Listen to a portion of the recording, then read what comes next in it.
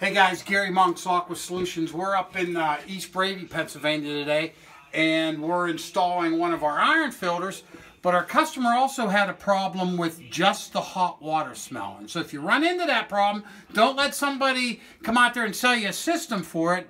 9 times out of 10, there's a rod that runs down the center of your hot water tank. It's called an anode rod, all right? And when these rods go bad, all right, they'll produce a rotten egg odor on just the hot water, all right?